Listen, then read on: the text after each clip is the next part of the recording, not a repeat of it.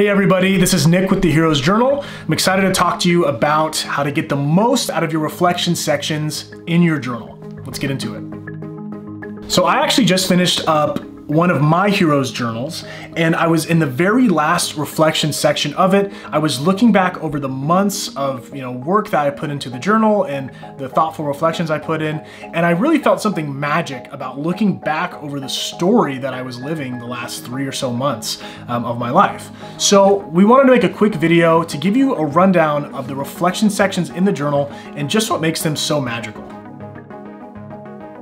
Okay, so the journal is actually laid out that you have multiple opportunities to reflect on your quest. We really recommend that you take advantage of all of them. Now, it can come in the form of asking you certain questions as you move through, letters from the mentor, things like encouragement and such, and naming certain legs of your journey as you go through to help tell a better story about the whole quest. The reflection questions in the journal come at the end of every daily page scene. So before you move on to the next scene, you have a few questions that you're going to be asked. Now these questions can vary. They can be anything from who is your most helpful ally, who is your most threatening enemy, to what did you learn about your own willpower? Or what do you have to celebrate about what you accomplished in this last section? So these questions are really helpful. And we found that people oftentimes never reflect on the life that they're living. It makes it really difficult to know what they want or what direction they're headed in. So make sure to not skip over these questions. After weeks and weeks of answering these throughout your journey, you'll see that you'll grow as a person. You'll learn more about your motivation. You'll learn more about your allies, about your enemies, and most importantly, maybe you'll learn about what quest you want to take next.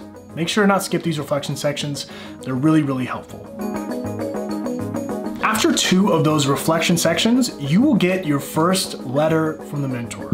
Now, it's really exciting turning that page and seeing that letter because it's a reminder that you're not alone on this journey.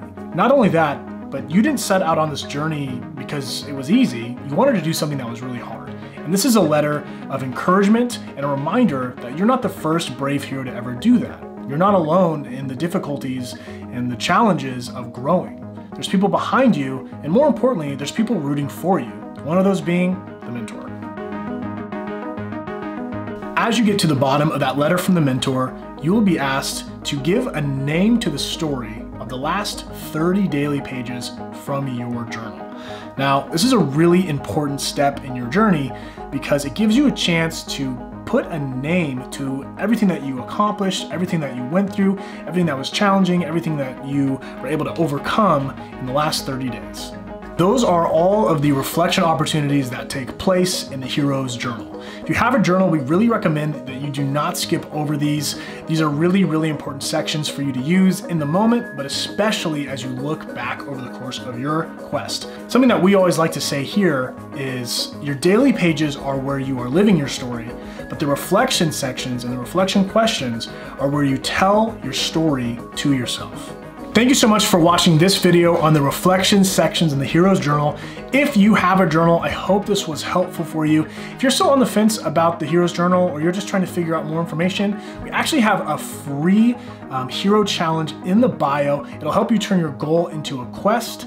Also, leave us a like, leave us a comment, make sure and subscribe because we drop content about storytelling, about turning your goal into a quest, about becoming the hero of your story every week. So make sure and subscribe. We'll see you in the next one.